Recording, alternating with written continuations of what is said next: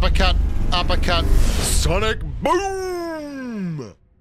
Well, hello there, humans, hippies, earthlings, whoever you are, wherever you are, whatever you're doing, and if you're lucky enough indeed to be doing it too, welcome back to channel. I'm Bushka, and today's video is about the FAMAS. The FAMAS is, well, it's not new. It's very, very different though. It's been changed radically in update 2.8. Today I'm going to tell you a little bit about the weapon itself, the stats of the weapon, what kind of playstyle it merits, and whether I like it and whether you should be picking it up and running it. First things first, if you wouldn't mind giving me a hand by subscribing to the channel. I know everyone asks, but literally it's how I make a living. So if you could subscribe to the channel, it helps me make a living. Thanks very much. The FAMAS, it's a 5.56 AR, but it doesn't really play like a 5.56 AR. It has a much, much better recoil profile than it used to have, but it used to have the worst recoil of any AR in the game. So it could stand to have used a little bit of an improvement. That isn't the only change to the FAMAS though. They have buffed it slightly in terms of damage. It's rolled up to 38.9 now, but it hasn't increased in rate of fire. And this is the iron sights. The iron sights are a complete diabolical mess. They are the worst iron sights in game. It's like looking down a tunnel and trying to aim at the end by just randomly turning around. You lose all sight of the target in those iron sights. They are the worst. It's also had its ability to mount an extended magazine rescinded. It can't mount an extended mag now. And so you are stuck with a 30-round clip or magazine that can't be improved. In fact, this is the gun that I feel like it kind of runs like the Uzi. If you run Uzi a lot and you enjoy the Uzi, you might like the FAMAS, because I'll be frank with you, I didn't like the FAMAS. I've never liked it previously, and I still don't like it, because despite the fact that I got a lot of crates, I kept losing games when I was running this thing and winning games when I was running other crate weapons like Mark 14s and MG3s.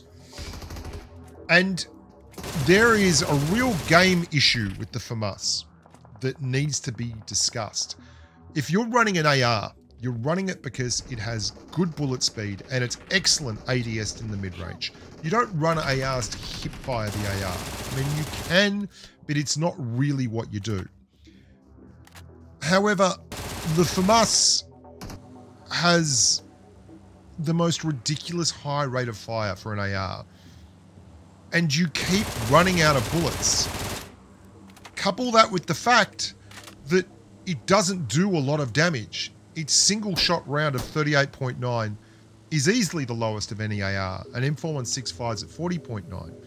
But it fires too fast. You fire so fast that if you pre-fire something, they're already past you by the time.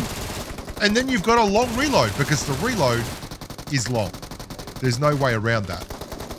So you can fire your entire clip in 1.9 seconds, and then it takes you 3.1 seconds to reload.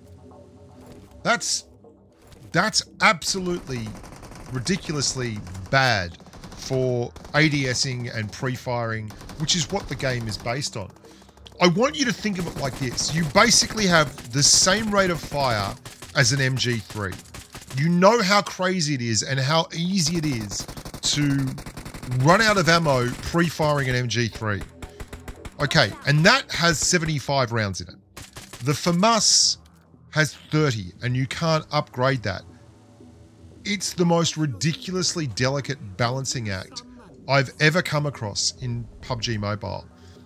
Despite the fact that they've buffed the weapon and they've made it better, the fact that you can't mount an extended magazine on this gun means you just spend so much time pre-firing and then reloading and not hitting anything.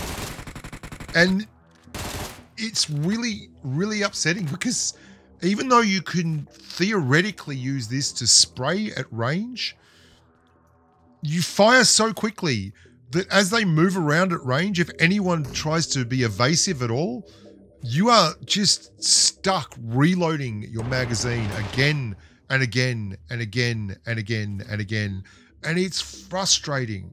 And I died so many times running this gun in gunfights where I would pre-fire or I would be ADSing and it just wouldn't work. Like I'd miss. And then I'm going to be doing a video on the AUG, by the way. The AUG is in such a beautiful place right now.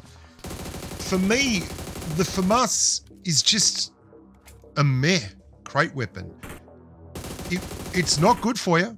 It's just not good for you. It's really unfortunate that they pulled the ability to run an extended AR mag, because I think if you could run an extended AR mag on this and get 40 in the clip, then it would be a weapon worth running. But running it, like, see how quick that was gone? I didn't have time to really aim the bloody thing. And it burns through ammunition so quickly. It needs to be either like at point blank range or at extreme range. I don't think there's anything in between for it. And that's sad, because that's what I really love about these ADS weapons, the ARs. I love being able to ADS at 40 meters or 50 meters. And I mean, this is such a good example of what I'm talking about. If you miss, it just kind of goes everywhere. I'm obviously in trouble here. There's 3 people pushing me at once, and that's fine. But the guy that I want to fight is down the end on the left. And if I feel like if I had a barrel or an AK, this guy's just dead.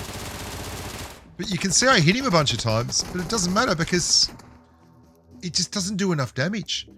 It's just so weak in terms of alpha strike. Your AK is doing 47.9 there.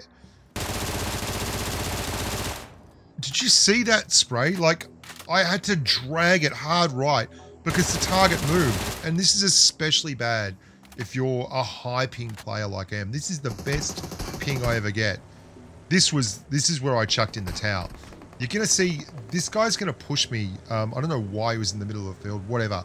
This guy's going to push me and I ADS in, and then he jerks to the right and I completely miss. And the next thing you know, I'm trying to play catch up and the UMP rinses me and he's hip firing it. And the hip fire in the FAMAS is not good. It's tough. I gotta say. And I'm surprised. I'm just surprised that I so dislike the gun, because on paper it's got a good time to kill, 0.264. It's got great bullet speed. It's got good recoil. But it's like the Vector without an extended magazine. I mean, theoretically brilliant. Practically, it's just very difficult to get the most out of it. And it's a little bit frustrating to me that it's where it is, but I also like the fact that it's been released like this and it hasn't been released broken. And there is an opportunity still for it to be balanced, if you know what I mean. And I think it should be balanced. As to the Ace 32, the changes to the Ace 32, I'm going to do a video on that as well. I don't know what they've changed. I've been trying to figure it out. I don't know what it is, but they've done something to it that's making it really, really fun, and I win a lot with it, which is not something you expect, but there you go. And I think if I had to choose between running the Ace 32 and running the FAMAS, which is a crate weapon, and an Ace 32, which is kind of just like a barrel, I'd run the barrel or the FAMAS. I'd run the barrel of the Ace 32. And that's wild. Absolutely wild to me. And if I had to go even further, I'd say that guns that have low alpha damage, like Uzis and FAMASs, and to a lesser extent the MG3, they really do demand that you be very, very good at your short range ADS. I think that could be a gyro thing that I'm missing, or could just be something that isn't in my gameplay, and it might not be in yours. But if you do love those weapons, and maybe this is for you. For me, I'd rather run a Tommy gun or a UMP because they hit harder.